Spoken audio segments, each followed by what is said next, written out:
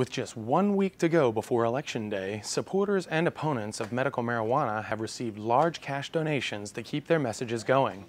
For the main organization supporting Amendment 2, People United for Medical Marijuana, the new money has been enough that their message is finally airing on TV ads. According to campaign finance records posted Friday, People United received 5 six-figure donations in October, making it the best month of the year for contributions to the medical marijuana cause. Those contributions included a direct donation of TV advertising from the Morgan & Morgan law firm.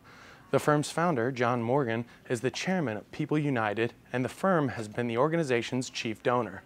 Our daughter Rebecca could have a seizure at any given time that could take her life. When you have 200 seizures a day, she gets so scared.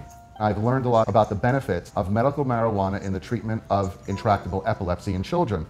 We feel her saying to us, "Mom, Dad, help me. When is this going to stop? Why don't you, my parents who love me, do something?" And we can't.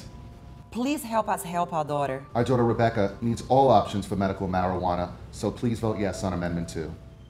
On the flip side, Drug-Free Florida has been on television since September and has spent almost $4.7 million on anti-Amendment 2 advertising. The most recent polling data shows support for Amendment 2 at 61%, just over the 60% threshold needed for the amendment to pass. It's dropped from 88% in August. For SunSentinel.com, I'm Matthew Harron.